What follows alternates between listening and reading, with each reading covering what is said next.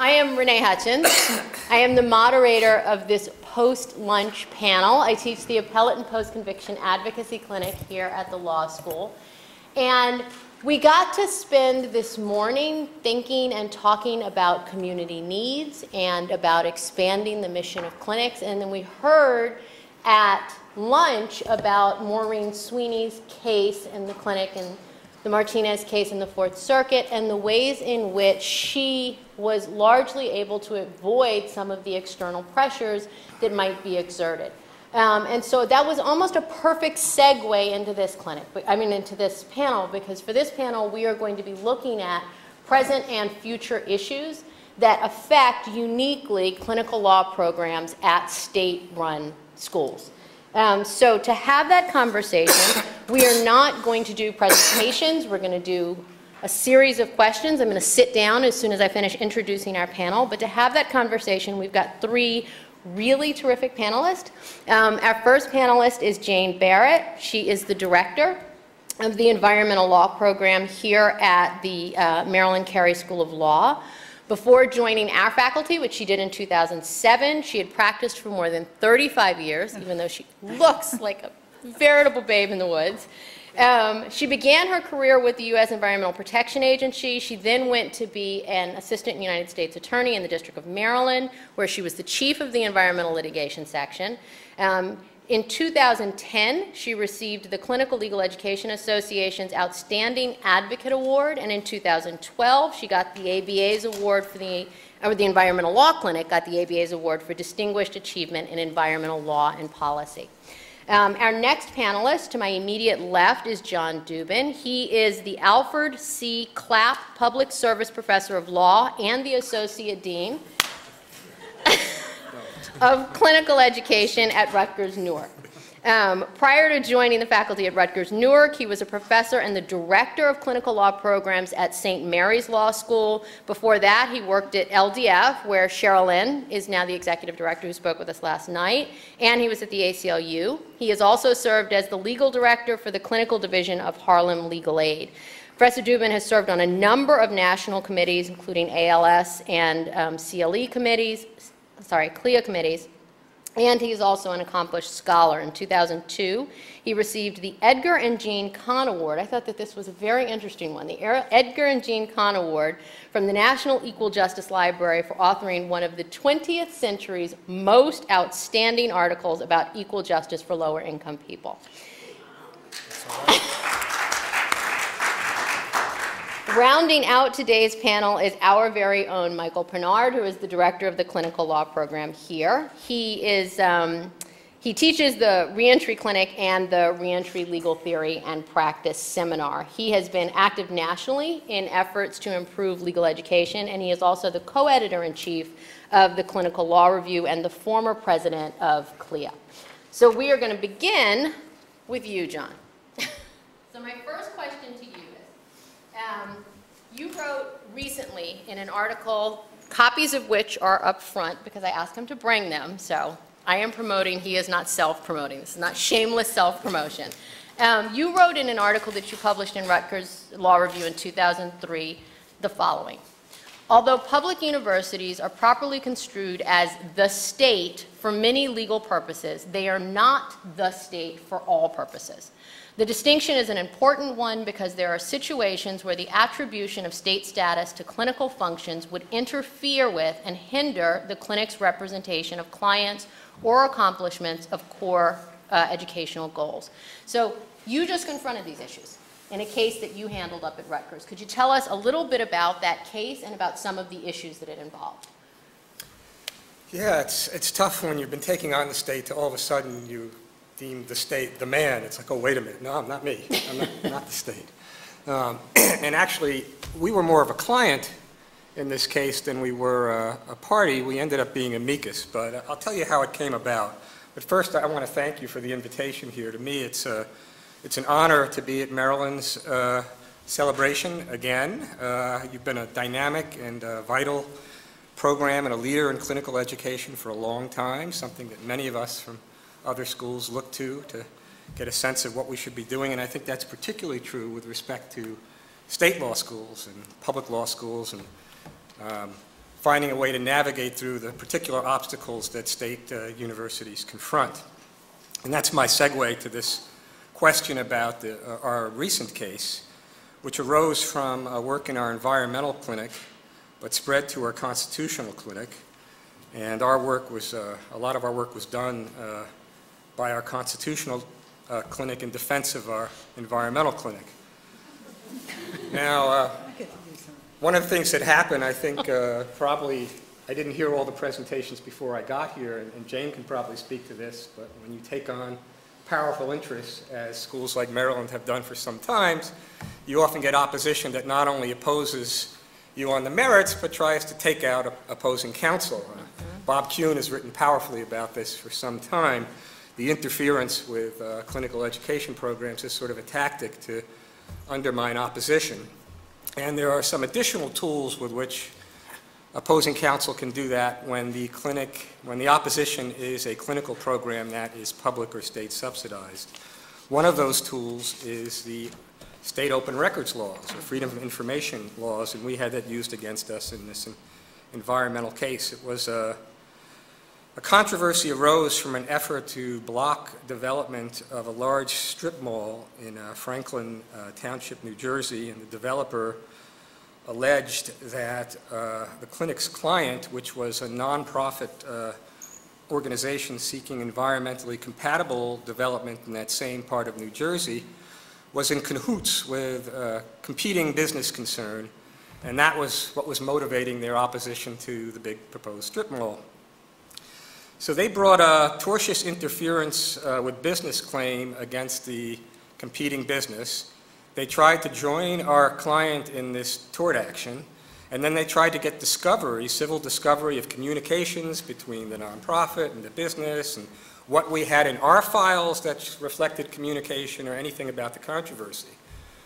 Well, the judge in this tort action refused to allow the discovery, said it was either attorney-client or work product or overbroad under the civil discovery rules, and eventually he dismissed the lawsuit against the nonprofit, saying it was a veiled attempt to chill the First Amendment rights of citizens who were opposed to the development. It was a slap suit, in essence. But the big developer, undaunted, then went on to say, we're going to try to still get this information, but through the university using the Open Records Act law.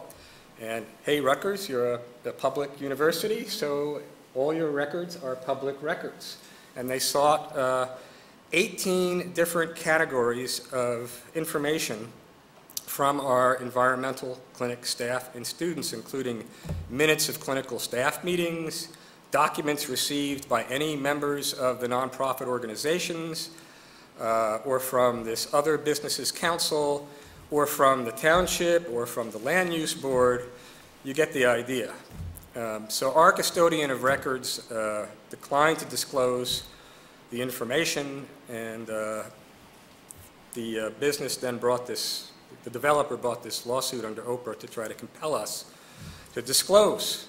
Now, one of the first things we did, of course, apart from contacting Bob Kuhn and realizing the magnitude of this, and we were very lucky that Bob and Clea got involved on our behalf in this as well, is trying to figure out the nature of this. We believe that a determination that a state clinical program's private case files could be open records would seriously and uniquely disadvantage our program and our clients and potentially damage other state law clinical programs. Unlike every other law firm in the state and clinics at private law schools, OPRA could force us to tell our clients that private materials that you submit to us are potentially disclosable to your adversaries in this lawsuit, not only to adversaries, to any interested person in the public who wants to get it. Millions of potential strangers to the lawsuit. You know how you usually have those conversations with clients where you say, you know, anything you tell us or give us is confidential? We'd have to sort of, well, except for anything that could be requested by millions of people who want to try to get access to it under open records law. So this means that anyone who wants to harass the clinics or their clients, not only developers or polluters in environmental cases, but I mean, think of the possibilities. Abusers and spousal abuse cases, for example. Anyone to harass the client, harass the clinic, divert us from the task of teaching students and representing clients. And by the way, one aspect of this involved, first sort of getting a handle of this internally ourselves, but also educating university counsel, because when you make an open records request, it goes to the university. The university defends it. We're not defending it. We're the client. The university says, turn over this information, or, so we can figure out what we give and what we don't give, what fits into an exemption and what doesn't, which is how they generally handle open records requests. And we said, well, wait a minute. We think what we need here is a categorical exemption. We don't think the open records law was ever intended to apply to private client files. And we got a little resistance on that from our university. We eventually got them to agree to let us do an amicus brief. We already had Bob willing to do an amicus brief. We did an amicus brief on our behalf as well, starting at the trial court, went to the Court of Appeals all the way to the Supreme Court, arguing for the need for a categorical exemption and the problems and burdens that we would have to confront if we would have to do a case-by-case evaluation of every OPA request in every case file and every document and try to fit every piece into a particular exemption, knowing also that, attorney-client has a bunch of holes in it. It's not the broadest exemption. The exceptions to attorney-client, which is one of the statutory exemptions to OPRA, are liberally construed by the courts. The court hadn't even held definitively that work product is exempt from OPRA. And just a lot of items, things you can't get in contextual discovery balancing, like because a request is overbroad. There's no overbreadth or relevance exemption to an OPRA request. So we had great concerns, and we pursued that position.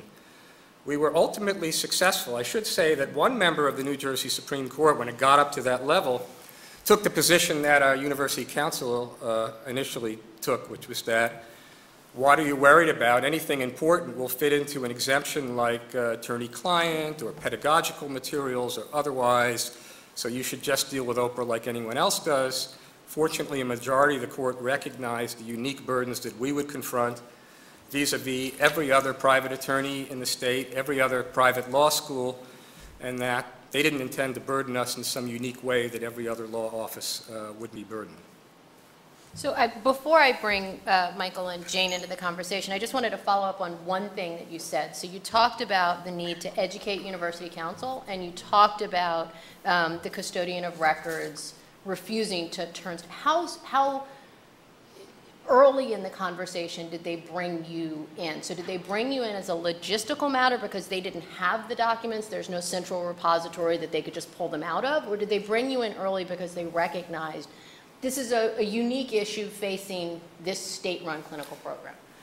I think we had to flag the issue, frankly. I mean, the first thing they do is they contact whoever it is that's involved in this and say, turn over the information so we can make this assessment. So our response was reactive. Well, wait a minute. This whole process of sort of turning things over and doing this case-by-case sifting is something that's troubling to us, and here's why. And it had to be sort of a dialectic on that to eventually convince the university counsel that they should push our position, the categorical exemption position, that there's something different about private client case files in a publicly supported clinic that's different from, asking for information on how the chemistry department gets its funding from the Department of Defense or whatever, which I guess would get turned over under OPRA. Right. So, Michael, if I could bring you in now to the conversation. So we've heard about from John a particular challenge that he faced in terms of being treated as the state in a clinical law program. But what are some of the benefits of state clinical law programs? Well, I think particularly Maryland, we don't have any private law schools in Maryland. And so as public law schools, I think that we have unique relationships with the stakeholders throughout the state. We have unique relationships with our legislature, with our judiciary, with our state bar associations, with our local bar associations, and with communities that surround our law schools and with the legal services communities as well. So I think the benefits, among the benefits are our built-in relationships with, they've been earned, but there's an expectation to a certain degree that we are partners in some ways with sort of the external world within our particular jurisdictions. And obviously with that comes a lot of responsibility, but I do think those are some benefits. As a result of all of those relationships, I do think that our programs, much like private law schools as well, that clinical legal education, we've heard a lot between last night and today about all the variety of skills that our students need to be prepared to engage the legal profession upon graduation, but also just from a service provision perspective, that we need to have robust clinical law programs. Right? So we need to have a variety of clinics and a variety of sort of pedagogies that are employed. So, you know, sort of the big cases that Paul Reingold has talked about in his scholarship and the pedagogical benefits of big cases, small cases, all different types of lawyering, alternative dispute resolution, community education, et cetera. So I do think we have that responsibility to our students to teach the variety of skills in a variety of practice settings. But I also think we have an obligation to our state, if you will, our jurisdictions, to meet the clients who have these particular issues. Do you think that that's something that is unique to state-run programs, or do you think that that is something that is shared across clinical legal education? I think it should. Obviously, there might be some disagreement, but I think it's shared across clinical legal education. But I do think, again, in a place like Maryland, that they look to us to do that type of work. Again, because we're in a state where there are no private law schools, and given our relationship, so we very much are a point of contact for the stakeholders to address these issues. Right. Okay, so Jane, I'm going to bring you in now. So Michael has talked to us about the variety of clinical programs that need to be offered, the unique perspective of Maryland law schools, there being only two, both state-run law schools here in the state, the need to offer, you know, big cases, small cases, individual representations, institutional representation, all that kind of thing. Can you talk to us, you know, in the environmental law program, you have the opportunity to do both sort of smaller individual cases and much larger cases. Can you talk to us a little bit about some of the constraints, I'll put it that way, on undertaking big cases that you think are specific to this particular context? Okay. And I want to define big case not only to mean complex civil litigation, but also to mean commentary and input for clients into administrative regulatory proceedings where you have highly invested adversaries opposing the limitations that the regulations may put on them. And the reason I do that is because I think the vulnerability of a state institution is that big cases, as I've just defined them, necessarily mean that you are competing against very powerful adversaries. And those very powerful adversaries have things we don't have or don't have at necessarily the levels they do. One, they have a lot of money that they can spend on media campaigns and blitzes, on whining and dining legislators, on hiring the biggest and best advocates in terms of lawyers, as well as resources to pay for experts.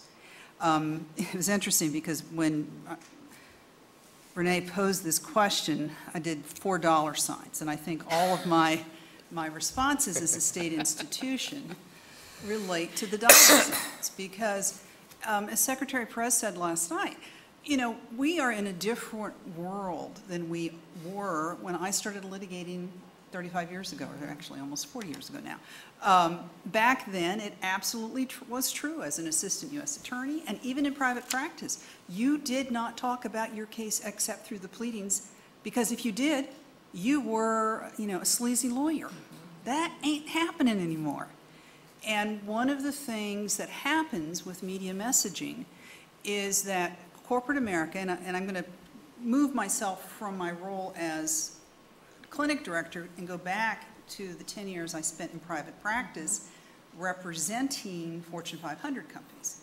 Every case I had, I was hired to do the defense, and a public relations firm was hired at the same time to manage the public image. And not infrequently, the money that was spent on public relations outstripped the legal fees. And when you realize the economic disparity and how the internet makes things go viral. What happens is if you aren't prepared for it, it's what happened to us, is your case can then become framed in a way that has little to no relationship to the actual facts that are going to be presented at trial. But it doesn't matter, because by that time, the public, your legislators, they have a mindset that you don't either have the energy, time, or money to try to change their minds. So I think that's a real big impediment. And it's not only, as I said, an impediment to litigation, it's an impediment. So where are you? Does that mean a state institution shouldn't take on these big issues? No, I don't think it does mean that. I think it means that we need to learn from past experience and prepare ourselves better. I think another big constraint that kind of falls from that is the legislative impact and the need to be alert at all times that even things that you don't think are going to ruffle anybody's feathers, if there's a vested interest involved, they're going to angle it so that it comes back as an attack. Some of you may not know, you all know the heat we got for the Purdue case. I started here in 2007. By the summer of 2008, Chancellor Kerwin got his first complaint about the work we were doing on administrative appeals on regulations. And there was a complaint filed either by the housing industry, the utility industry. I mean, there's been complaints every year because we are adverse to those who represent economic interests in this state. And it's just the fact of the world for an environmental law clinic. That's just going to happen. So those are, and then staffing is the other issue. With a state institution, you are always scrambling for how you can staff it. And I look very jealously at some privately, Tulane University or Pace, where they actually have a lot, they have staff attorneys and they have litigators, not the clinic director who's expected to litigate. Right. But they are able to have a more depth in their litigation support, which enables the director to do more of the teaching function rather than the litigation. And for a state university, when it's one person, you're basically getting split in different ways. Right. So if you could just, I'm going to ask you if you could think a little bit about one of the constraints that you mentioned, and that's media campaigns. And I wanted to get your thoughts on whether, on two things, whether the democratization of media messaging through avenues like YouTube. And so at lunch, somebody, I can't remember who raised the question about, well, could you put up a YouTube video? It sort of tells your client's story.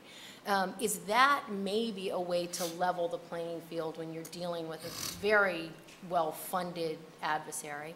And the other question I wanted to ask to follow up on that is, do you think that our students are in a different place in terms of a comfort level with more democratic media than perhaps we as professors are? I think that the answer to both is yes, with a caveat.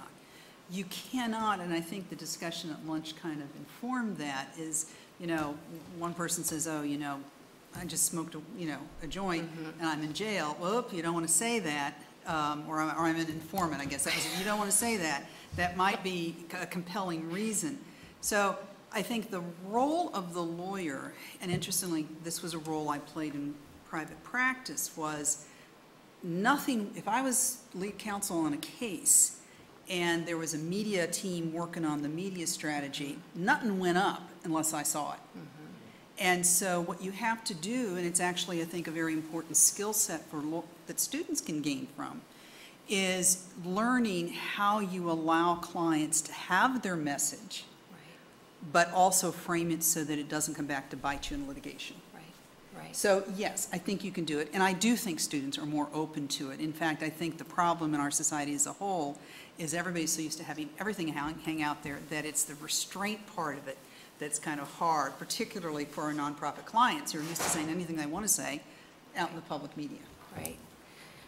So John, I'm going to get you back in on the conversation. So we've been talking a little bit about constraints, and we've heard about legislative impacts, we've heard about staffing, we've heard about public records, about challenges when you're facing well-funded opposition.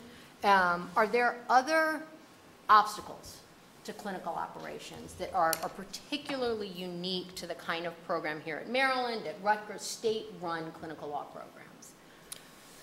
Yeah, actually, when we were doing the research for the opposition on the open records case, we discovered, well, actually, we had been confronting obstacles to our work based on our state affiliation for some time. I think that sort of brought together sort of maybe there's a collective theme here in looking at these challenges that we've had from the 1970s to the present that we've confronted, that other state schools have confronted over time, including right here at Maryland. I think initially we saw challenges to state law clinics' efforts to recover attorney's fees in taking on the state. That the state would often argue that, hey, you can't recover attorney's fees from the state, you are the state.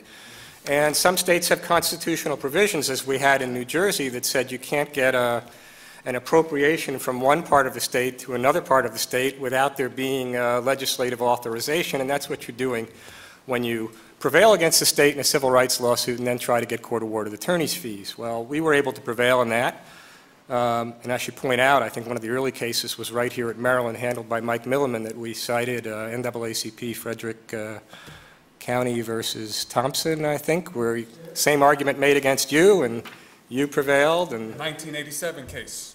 One of the 40 years that he's been doing this. There you go. Another area is challenges to clinic litigation before state agencies or against the state based on state conflict of interest rules.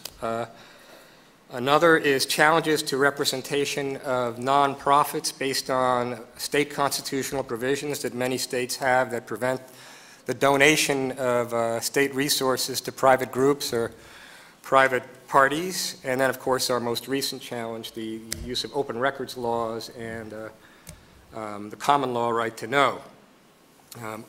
All of these different areas, I think what's common is they all require courts to one degree or another to offer a legal interpretation or a legal construction of a state law clinic as a state actor and to interpret the legal significance of that state affiliation, something that we as public and state law schools have to confront that private schools don't. The courts have to address what's the construction of a state or public law school in the face of legal provisions that are generally applicable to more typical state entities, and should they apply here?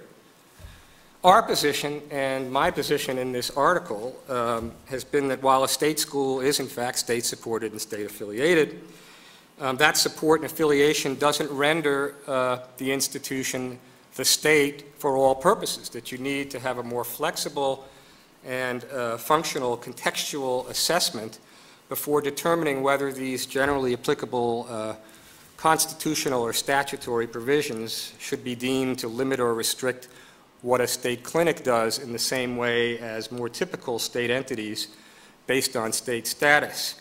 And that resulted in, we developed sort of a three-step approach, which we've gotten, fortunately, the Supreme Court of New Jersey to accept, but I will suggest it for export.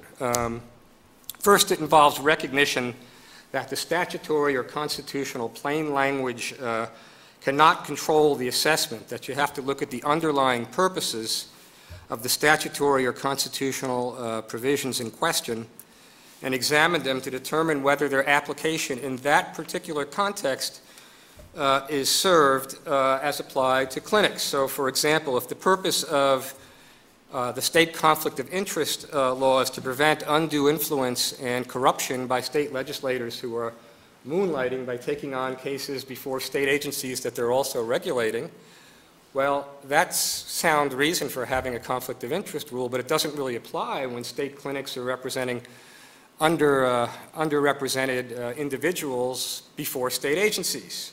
Makes no sense. Similarly, if the purpose of the anti-donation of state resources provision is to prevent the giveaway of state money or state land to private corporations, well, that purpose isn't served through preventing a clinic from representing a nonprofit. Or if the purpose of the open records law is to promote transparency in government, that purpose isn't served by requiring disclosure of private client case file information. The second step is examination of the purposes of the state's establishment of its university and determine whether the proposed application is consistent with those purposes.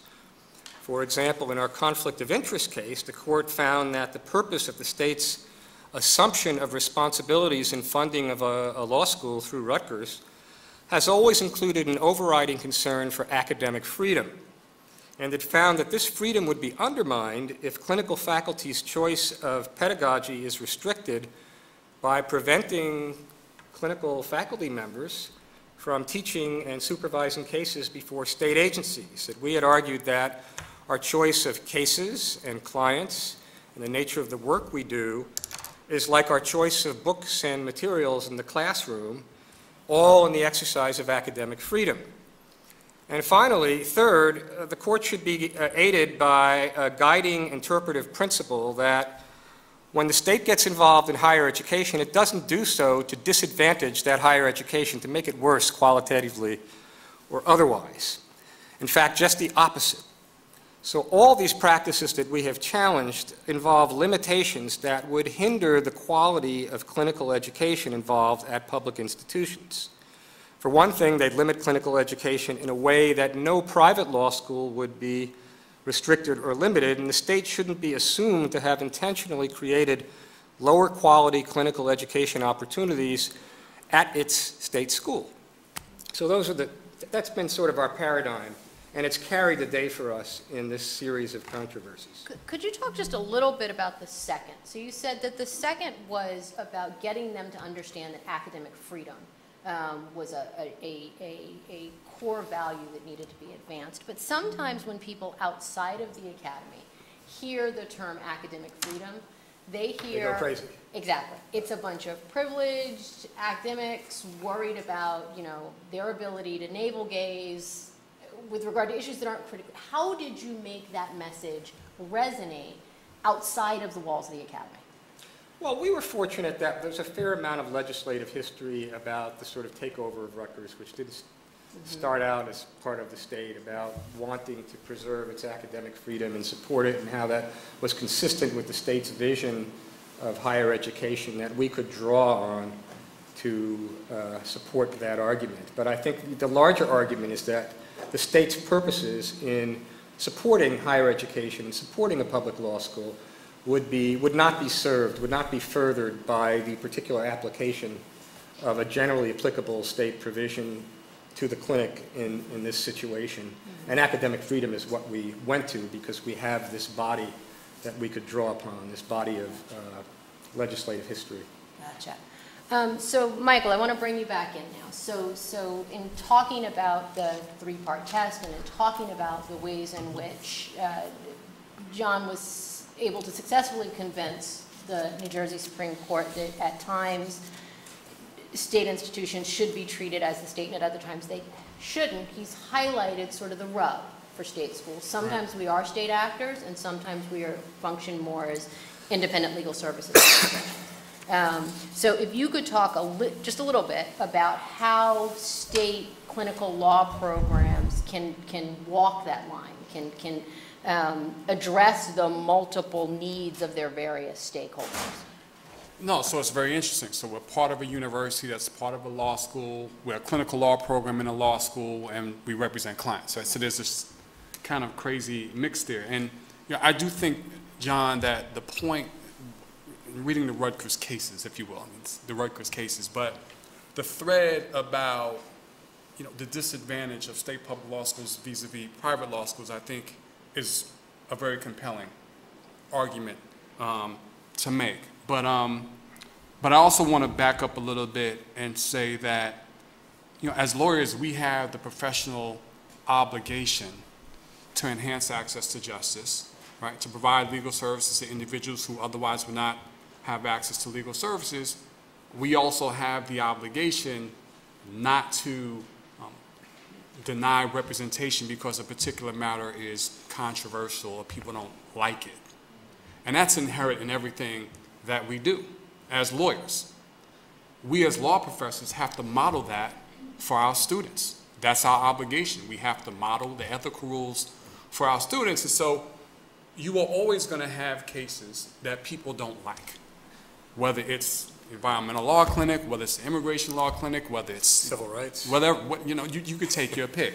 And so that's just, part of it is just in the fabric of what we do. So that's almost a given.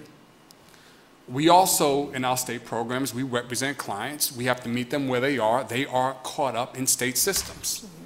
So we have to go to where they are. They are caught up in state systems, and we have to try to navigate them through the systems and hopefully get them out of those systems. So that's just sort of the backdrop. I think that perhaps we can do a better job of explaining all of those roles to our external stakeholders. So that we have to create avenues of dialogue that are proactive and not reactive. We have to be offensive and not defensive. And so that's with the Board of Visitors, it's with our legislators, it's with the judiciary, it's with the bar, it's with legal services and other legal services providers, it's communities. We have to explain what we do, perhaps, a bit better. We also, part of that is serving as a resource to the state. We all serve as resources to the state, right? State law schools, even private law schools, we all are resources, and sometimes we have to remind them of all the other great things that we do. This is all the work that we do. You might like some of it, you might not like some of it, but we all are coming from a very, very good place. And so, look, when they call us and they want to ask us to testify on bills, we should testify on bills, right? They ask us to conduct research, we should conduct research, we should offer to do that. And we do that, by the way. Otherwise, being available to provide advice is really important. Participating in judicial trainings is very, very important. Lee and I, we had a great time at the Maryland Judicial Institute last semester. I know Renee is about to have a great time next week, and various bar programs. We have to talk about and champion the full breadth of our programs. And again, this applies to private schools as well.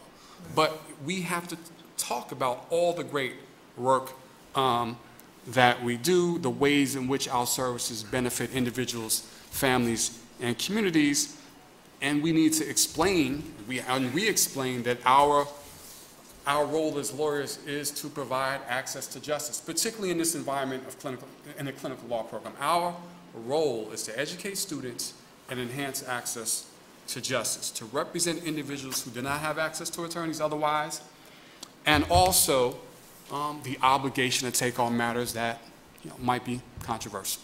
Okay. So part of it is the legal aspect that John's talking about, but also the dialogue that's really important. Thank you. We're trying to prevent, trying to not get to where John had to go, honestly. I was just saying, right? And that could address that point about academic freedom, about explaining what we do in a way that... Exactly. So Jane, I feel like I should have sat that way so I could That's okay. stop having to pivot. I don't mean to have my back to you for much of this.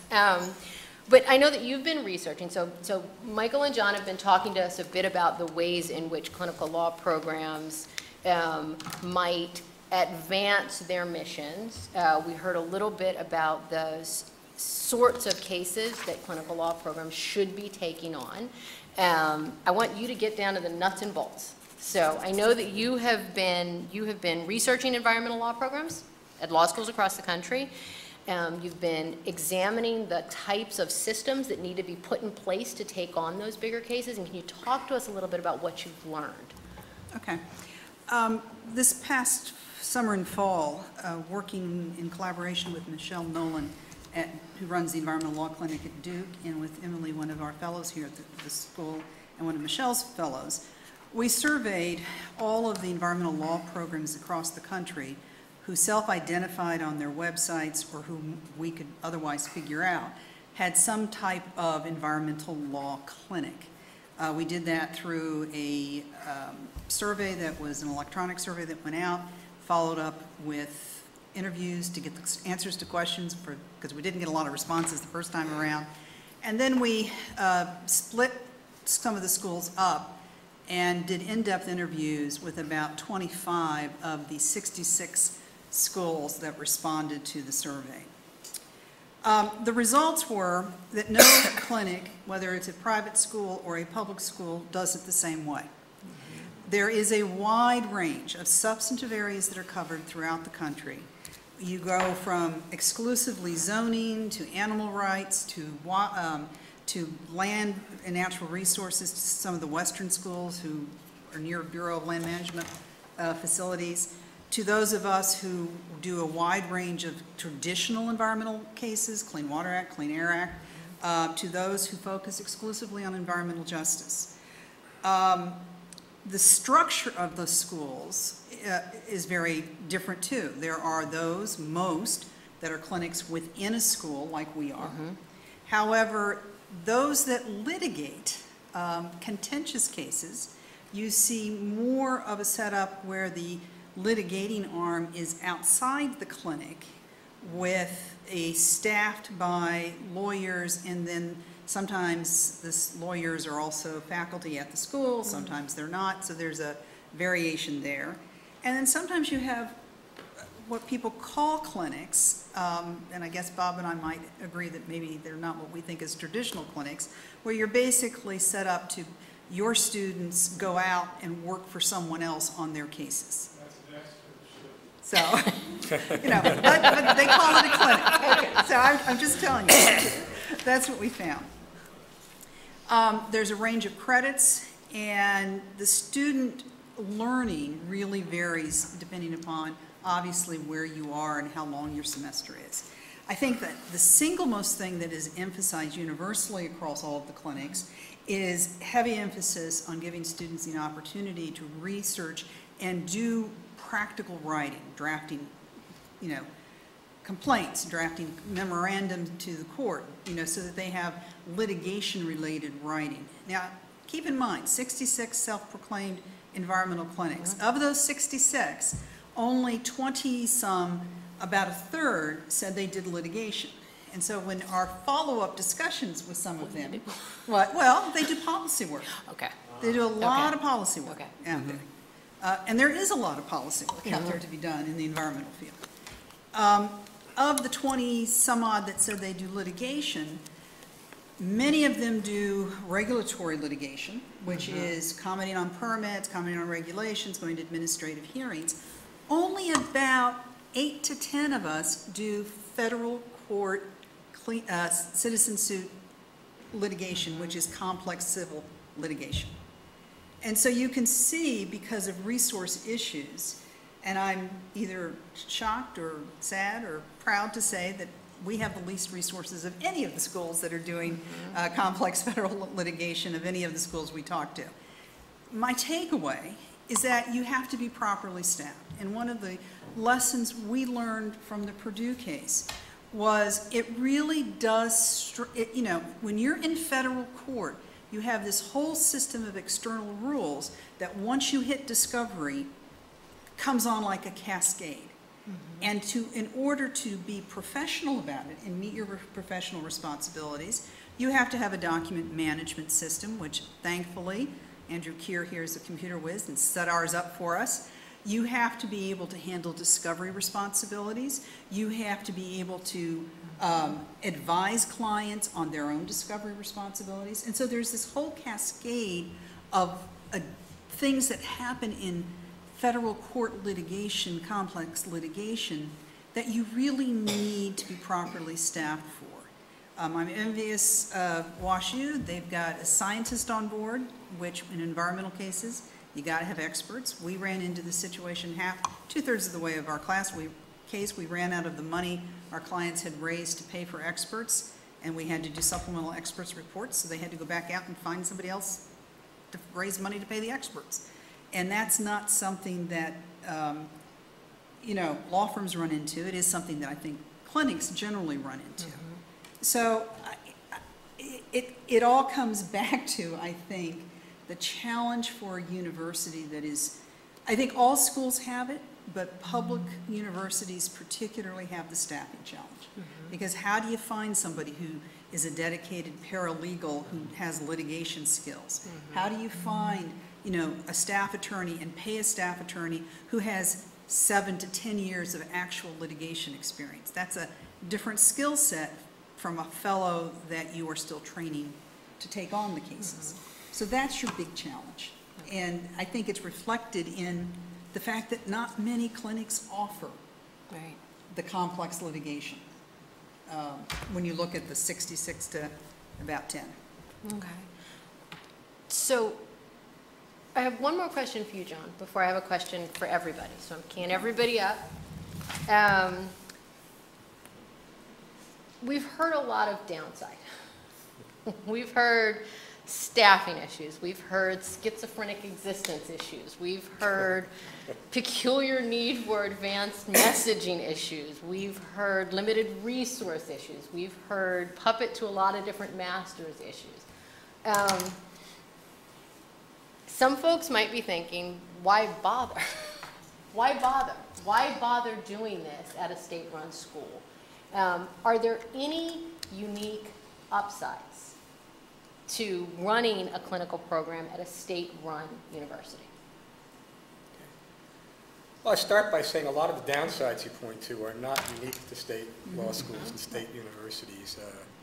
They're probably only a small category of those. The outside political influence and the ability to affect our funding in ways and construe us as the state and the like. But I definitely think to sort of play on some of the things Michael has been talking about, the collaborations that state and public law schools and universities tend to naturally have with state government and state legislatures and state agencies and the like, gives us a lot of opportunities. And I think public law schools often express and should express a greater recognized obligation for public service. We're public, after all. We should have public missions. And some of the upsides that also come with being in a public institution with a public mission is I think there's greater general support from the university for the work that's viewed as public service within the institution. And since there's that heightened recognition of public service and a public mission that you hope pervades the whole university, that gives us, the opportunity for, I think, greater interdisciplinary possibilities and partners for collaboration within a university for the benefit of our clients and for a greater service learning and this interdisciplinary learning possibilities for our students. I think another aspect, being a public institution that's supposed to serve the public, we ought to be more representative of the public. We ought to be more diverse in who it is we're taking and who our teachers are and who we're trying to serve. And I think a lot of public institutions try to do that. I mean, some private institutions do as well, but I think public institutions should have a particular it should be particularly on the radar of public institutions with a public mission. And with the benefits of diversity, I think also aided with lower subsidized state tuition can help us be a little bit more economically diverse. And I'm thinking of this, outside of states which have explicitly tried to undermine diversity. California, I'm talking about you. We have the benefits of diversity, both the pedagogical benefits and the service benefits to offer from the advantage of being in a public institution with a public mission that recognizes the importance of a more representative student body and faculty and personnel. Okay, thank you. So I'm gonna ask all of you one question before I'm turning it over to you guys or opening it up to you guys for questions. And so my last question is, we've been talking a lot about the present. And I'd like you each to gaze into the crystal ball and think a little bit about the future. And so if you had to think, looking forward 5, 10 years, what is the greatest opportunity or obstacle, you can be positive or negative, that you see clinical law programs at state-run universities facing? And Jane, I'll start with you and we'll run that way. Well, I want to be positive. I think it's creativity. I think that state universities, and it's building on what John said, is we have a opportunity to marshal the resources of the university system. We're seeing it here with the Empower outreach, but it also is, in my particular field, it's we need diverse interdisciplinary support for our cases and exposure of our students. I also think there's the creativity to think about ways that clinical education can build and incorporate some of the substantive law that we teach. And I'll just give you an example that I've talked to somebody about. In my clinic, you cannot go through a year like we did last year without learning civil procedure A to Z. I mean, you just can't. And so looking at ways, and the challenge for the students is that when you're in litigation and you've only got a 4-credit course, how do I also take civil procedure or also take some of my substantive classes? So I would challenge us to be creative about ways that we can enhance the opportunity for the student to be in the clinic with more credit hours by marrying that with a relevant substantive law skill and kind of team teaching. And I can think administrative law, evidence, civil procedure, ethics. I mean, it's kind of groundless. So that's my opportunity. Okay, that's fair enough. John? It's hard for me to get beyond the present to get too far into the future. And I think both our biggest present and probably at least short-term, I hope short-term, future challenge, which I'd like to think is also a future and present opportunity, is reacting to the changing legal market and legal economy, which is on everybody's minds now in some way. And the issue is it's not limited to state clinics by any means, but it does have a state law school twist in that, you know, how do we respond to declining student enrollments as even generally lower state tuition public institutions have declining enrollments relative to tuition is rising relative to the increasing student debt loads. And we're also seeing decreasing support from the states for what it is we're doing in terms of what we're getting in subsidies. So what will public institutions do in response in light of all these factors in our present market and economy and the dynamics with the states? And how will that affect clinical legal education programs? On the potential downside, will law school clinical programs be diminished as we are being sucked of resources in this manner? On the upside, I mean, the ABA and legal education generally is moving towards demanding that schools do more to prepare our debt-ridden students for the ethical and competent practice of law. But will valuable but more costly in-house clinical programs, which have been the cornerstone of many public institutions, like right here at Maryland and my school and Rutgers and many others, will they be reduced or replaced with less expensive external placements or simulation courses? I see that as a major challenge that we will have to confront. But I also see this issue as a great opportunity, as I think the changing marketplace also making students, the bar and the bench, the consuming public demand more from law schools and preparing students for the bar more than ever before. I believe nothing does this better than clinical education. I think the focus also on the market and the oversaturation of lawyers in certain segments of the market, we're talking about big law, and the bursting of the law market bubble, provides an opportunity to focus on aspects of the market that are not being served as well and adequately, and provides the opportunity for law schools through their clinical programs and otherwise to, again, as Jane points out, think creatively, design programs to assist and prepare our students to meet unmet legal demands in the private market that are unmet, and start look at ways to leverage the school's resources and the skills and initiatives of clinical faculty to create training and support for law students to transition from being law students to becoming vital and sustaining community-based practitioners serving this unmet need. And again, Maryland has been a pioneer with Mike's work and Brenda's work and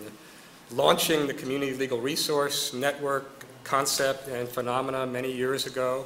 We see that taking off now, exploding around the country. Why is it exploding now? Because of the economy now. It's exploding, and it's a great upside, and clinicians are at the forefront of this. We have a graduate in-house firm now that is self-sustaining, providing low bono representation to persons with moderate income to try to promote a transition from students to viable small and solo community-based practitioners in underserved areas. And I suspect we're going to see a lot more creative thinking around this line of thinking that will be led by clinical faculty and clinical programs. In fact, I think maybe it was last week there was a conference at Toro, perhaps, on incubators that was really well attended. Oh, it's today. Okay. Same time. We should be there. They should be here. They should be here. They should be here. That's right. They should be here. But that's, I see again that the market is both challenge and opportunity. Michael. I agree with everything John just said. I have nothing to add to that. But I actually want to take a step back to something John just said previous to that comment. And you talked about the Edgar Kahn Award for the best, one of the top 20 articles in the 20th century. But John wrote the article, Faculty Diversity as a Clinical Legal Education Imperative, back in 2001, I believe it was. And so John talked about the lack of racial diversity among folks who teach in clinical law programs.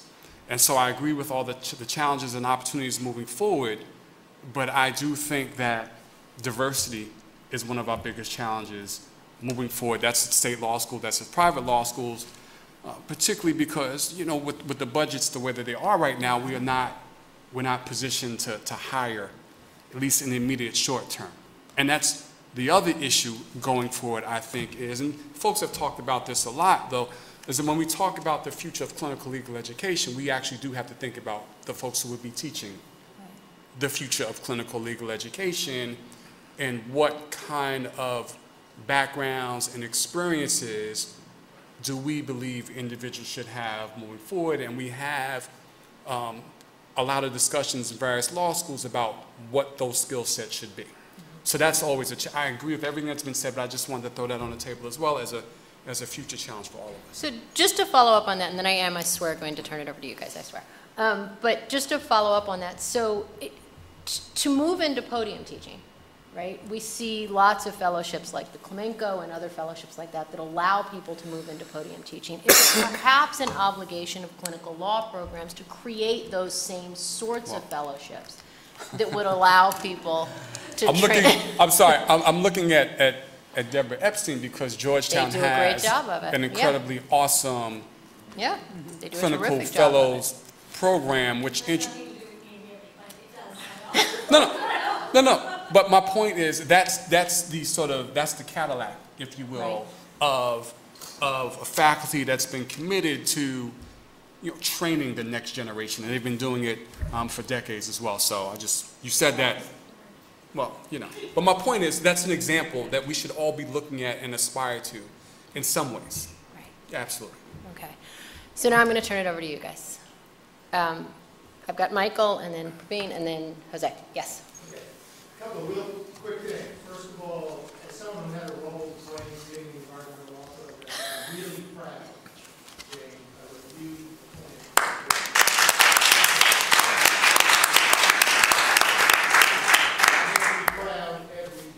And you have a very strong argument to keep doing, okay? I want to come back and talk about preemptive steps, how you can do it and not get hammered, okay? A little more background, I think you have a much stronger argument to keep doing it than you do to sue the state and that's return suit, okay? For 10 years, between 1975 and 85, I filed 5 lawsuits against the state in this lawsuit. 3 class actions, 1 of all. 1 damage action for a prisoner, 1, and the famous Federal County case. The Federal County case, the county issued a parade permit to the KKK that said white Gentiles only.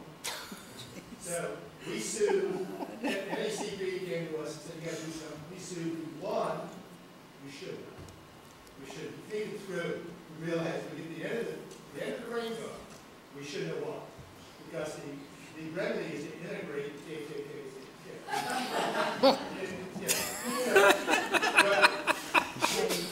We sued the Baltimore City Jail, got a major attorney's fees award, Piper Marbury was the co-counsel. That has endowed the clinical litigation fund. We sued a juvenile, in that case, the evening shift guards, this is relevant to my point about what you need to be preemptive.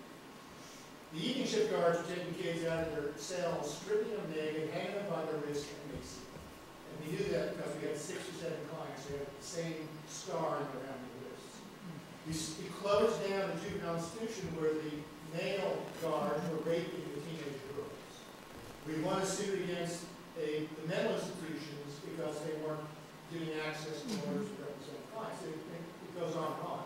My point is we had the moral high ground in this case.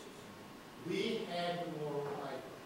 And you have to have the moral high ground in your case. From the point of view of attorney's fees, I'll tell you why I stopped doing them in a second. From the point of view of attorney's fees, I was in the Attorney General's office, and Steve Sachs is Attorney General. My job was really an internal civil rights compliance job. I'd go around to the agencies and try to stop them from doing stuff that I knew legal aid was going to sue them. And they would say to me, well, let them sue them.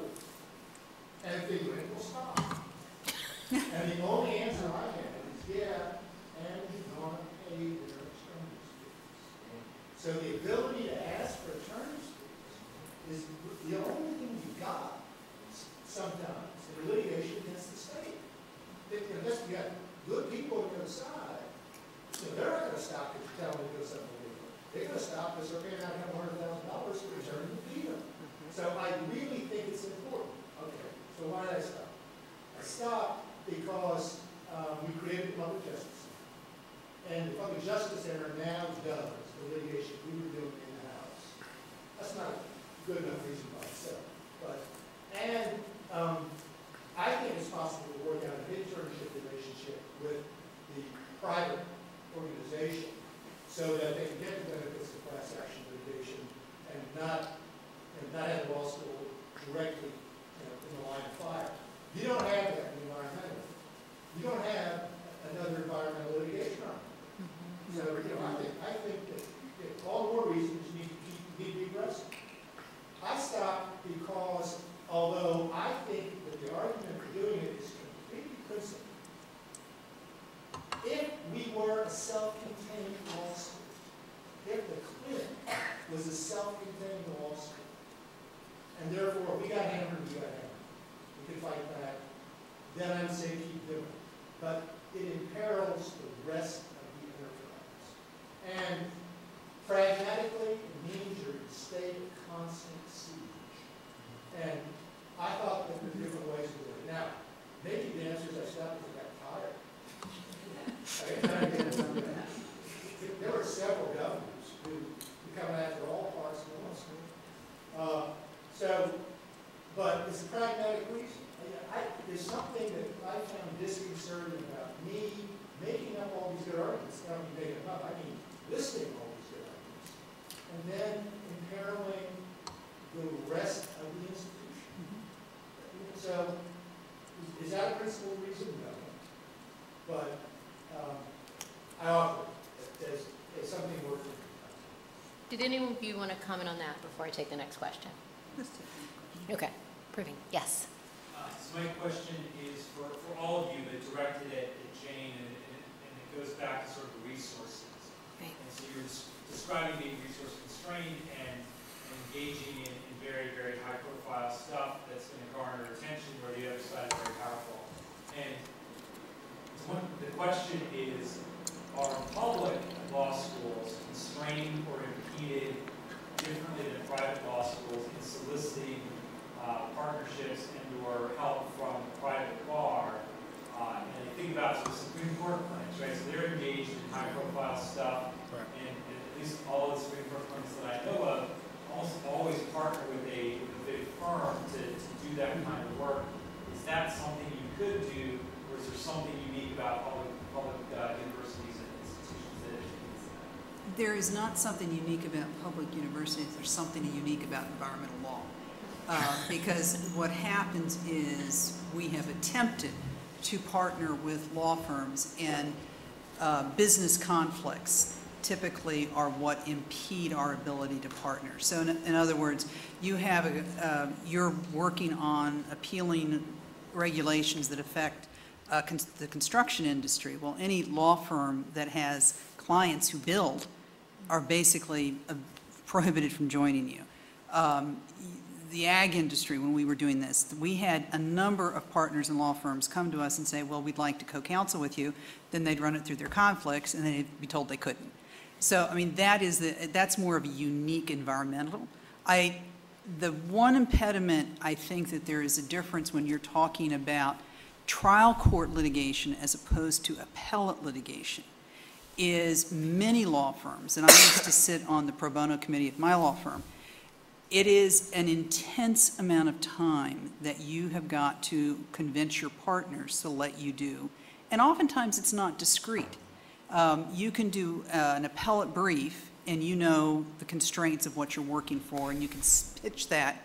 When you're talking trial, it's a lot harder to sell your law firm that it should be that many hours devoted to this case. So there's one constraint that's unique to the substantive law area. There's another that I think complex litigation, it's harder to get major law firms willing to give as much time as needed to do those trial cases, as opposed to appellate work. I think appellate work you can clearly get help on. Just one follow-up to that. If your litigation is geographically centered, could you reach sort of beyond the borders of this region for partnerships with firms? So, for example, get a Chicago firm to potentially partner with you. As long as they're not a national firm, because you may still have national conflict. And actually, there was one case that we did not take on because we just didn't have the resources, where the partner firm actually was a small California firm that ended up partnering with the client in another nonprofit. It was a small California firm that did water law. So, I mean, that's possible.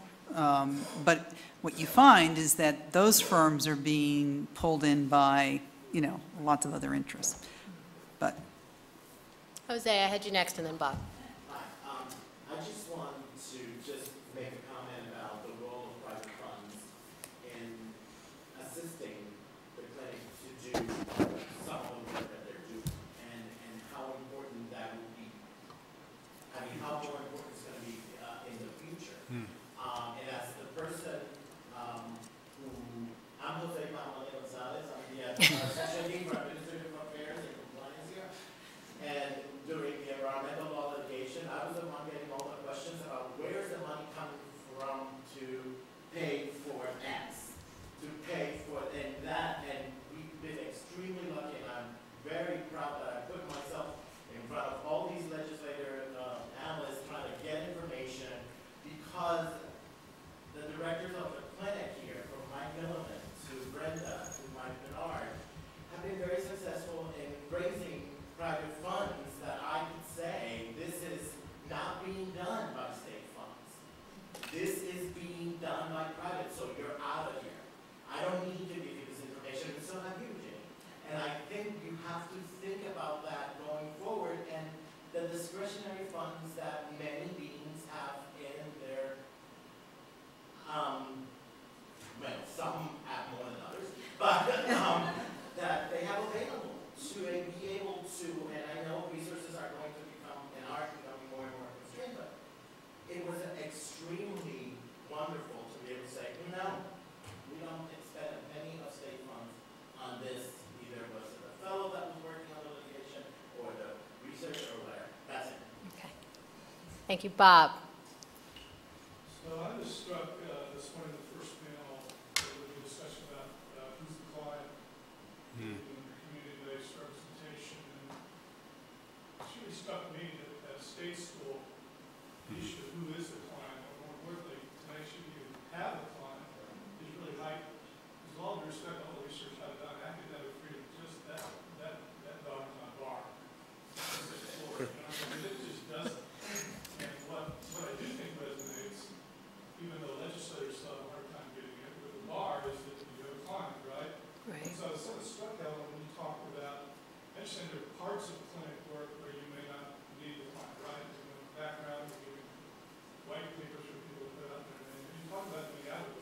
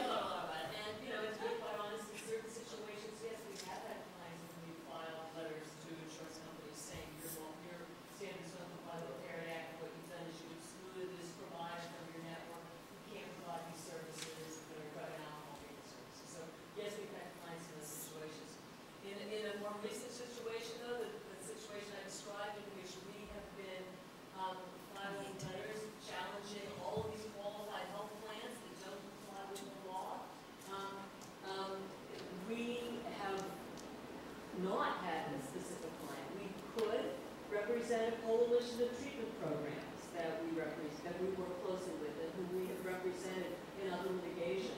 We could take those individuals on as clients. Did I think in the posture in which we were, that we needed that in order to sort of protect ourselves and protect the integrity of our work? I made the decision that we didn't need that at this particular juncture.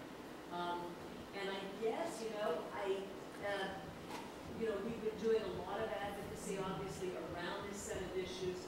Often, interestingly, in collaboration with the state in order to get this right. So during the development of the state's legislation related to the implementation of the ACA, we worked very closely in collaboration with a large coalition in which the Governor's Office of Healthcare Reform adopted our recommendations in order to put those standards in place. At the same time, we have run up against other arms of the state government that haven't been as cooperative or as willing.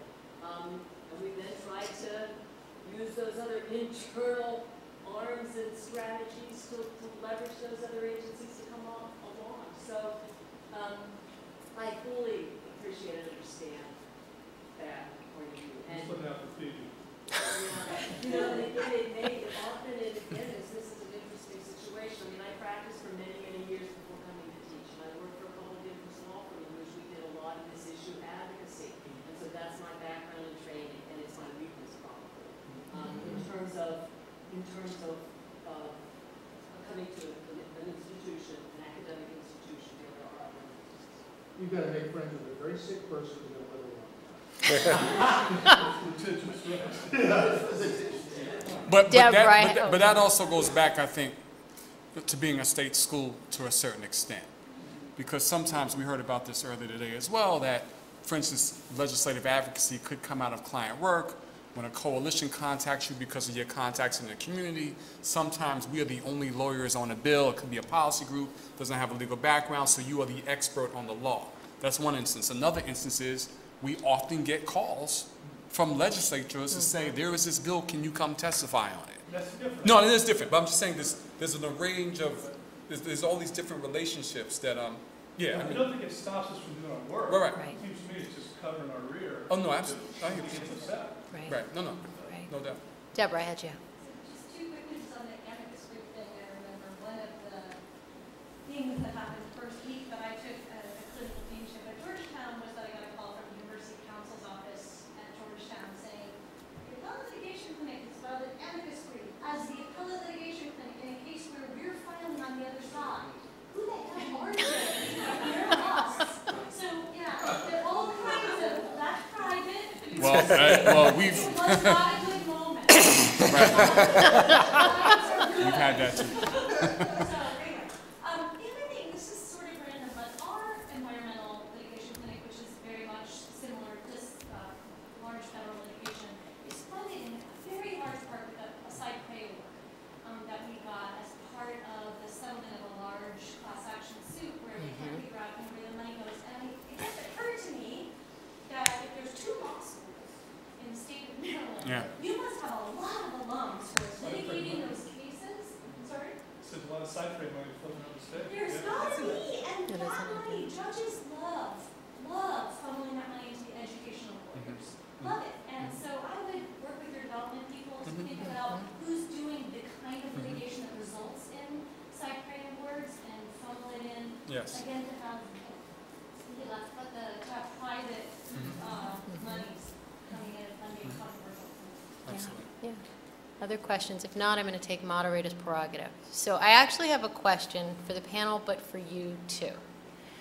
And so one of the things that we've heard a lot about in terms of state-run clinical law programs is the social justice mission and impressing upon students access to justice and impressing upon students the need to serve underserved communities. And then they get a very different message from things like the refusal of the Senate to confirm Debo Adegbele, right? What do we say about that? What do we say as clinicians about that, about we're telling our students access to justice and social justice mission as if it's a no-cost enterprise, and they are getting very real-world messages that it's a high-cost enterprise.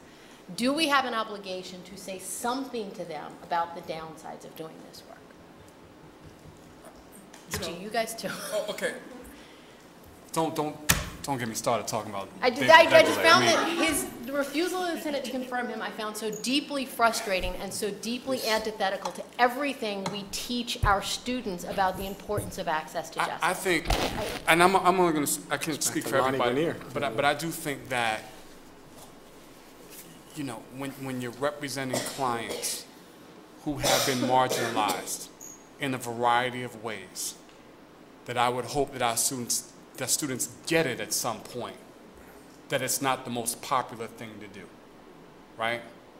I would hope that they get that, and we as lawyers, again, have to model the ethical rules that say we have this obligation to enhance access to justice. We have this obligation to represent people who would otherwise not be represented for a variety of reasons, including poverty and other forms of marginalization. Mm-hmm. That's our obligation as lawyers. And now, obviously, there will be times when people get upset. And, you know, honestly, everything that John has been through, everything that we have been through as a law school are all teaching moments for the students who have been through that. They get the harsh lessons that there will be people who do not like what they do. Our job is to make them stronger for it and not weaker for it. Mm-hmm. You know, so I don't know. When I think about what happened to Dabo, I would hope that that would outrage our students to such an extent that they wouldn't shy away from doing that work. It would make them run towards that work. But, you know. That's exactly Yes. what I was going to say. I also think, Renée, that at the point at which you would be giving them that warning, right, would be before they had had the opportunity to experience representing marginalized communities. And many of them would make very different choices at that point than they would make later in the clinic, right? So a parallel kind of question is, do you allow students to tell you there are certain kinds of matters they don't want to work on?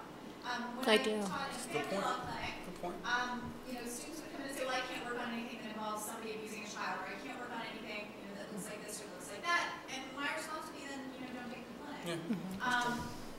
That I understand that you have a, you know, a moral and ethical issue, but you don't get to make those kind of choices. And oftentimes what I get, and I've seen this more as I work with transgender clients actually than almost in any other setting, is students saying, I didn't want to do this, I was completely afraid of it, I was completely freaked out by it, and I'm so glad I did because it's the best experience I've ever had, and I never really understood what it was to stand in this person's shoes, and while I still, you know, don't, I have such a better grip of what this person's life must be like and how important it is for this person to have representation.